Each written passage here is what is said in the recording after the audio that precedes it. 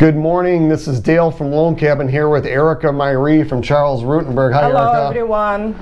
Hello. I'm here to talk to you today about manual underwrites, specifically on VA loans. What is a manual underwrite? A manual underwrite is for a person who, we entered all your information, we've accurately calculated your income, we've looked at your assets, we've evaluated your credit, and we actually input all this information into AUS, which is an automated underwriting engine, and it doesn't give us an approval, it gives us a refer. So sometimes, in a lot of cases, it's very case by case, we can get a manual approval. We actually physically submit it to an underwriter and they review the whole file for what it is. So I'll give you an example. I oftentimes will get veterans maybe with slightly lower FICO scores, and for whatever, it could be a multitude of reasons, but for whatever reason, I cannot get them approved on an automated underwriting. So we'll take a manual. The number one thing I'm looking for, the number one thing before I start the manual process is, do they have a verifiable rent history? An underwriter is going to want to see that someone stepping into a mortgage payment has shown the ability to make some type of a payment close to that via rent payment. So I usually ask for 12 months canceled checks right up front. We're going to review the income, the assets. Do they have any compensating factors? Maybe they have 3 months reserves, 401k or money in savings. But all this stuff comes into play. And one of the nice things I can do, Erica, is I can actually submit this to an underwriter without a property. So in other words, I can take somebody for $180,000 where they're not under contract, they have not found a property, they have some properties in mind, submit it to the underwriter, canceled rent checks, all the things that otherwise would be requested if there was a property, and have the underwriter evaluate the credit and income. If we're fortunate enough to get an approval, I would call that a commitment to lend from underwriting.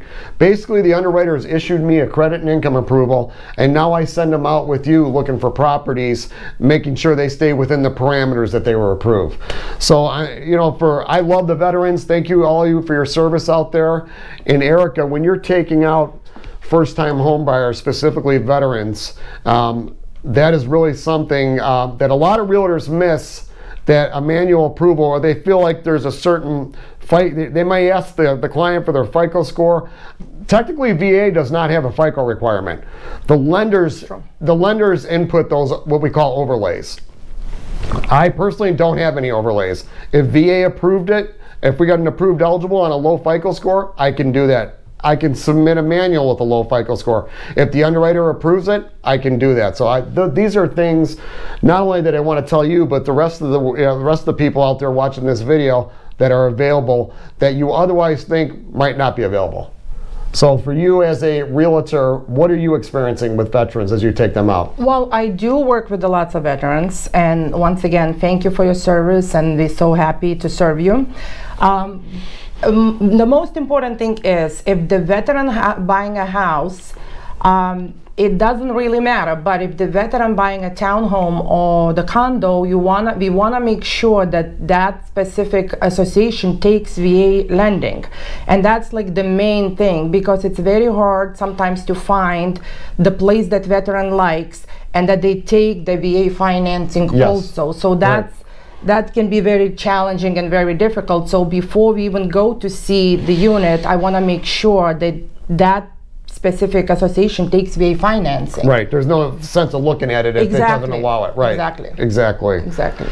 And as we use as lenders, we use parameters where debt ratio. So we're assessing your total debt, meaning the proposed mortgage payment, all your other debt, versus your qualifying income. VA is very, I don't want to say relaxed, but they'll go higher on the debt ratios based on your residual income. So I don't want to get too in depth here, but there are really, VA's in a very aggressive program as far as how they will lend. You only have to be 2 years out of a bankruptcy or foreclosure versus 3 on FHA. So there's a lot of pluses. And before you think you can't qualify, have a seasoned or experienced mortgage professional do an actual formal underwrite of your file, not their own underwrite, a manual underwrite. Actually submit it to an underwriter and get a commitment to lend on your credit and income. So if you like this video, share it and like it at the bottom. My name is Dale from Lone Cabin. My email address is dale@lonecabin.com. My phone number is 630-479-2719. If you're in the suburban Chicago area, Naperville, Lamont, where else are you at, Bolingbrook, Romerville, Willowbrook, Westmont, anywhere around those areas, please call me. My direct number here is 708-829-4687. My email, emyrehomes@hotmail.com. Thank you. Thanks for your time, Erica. Thank you.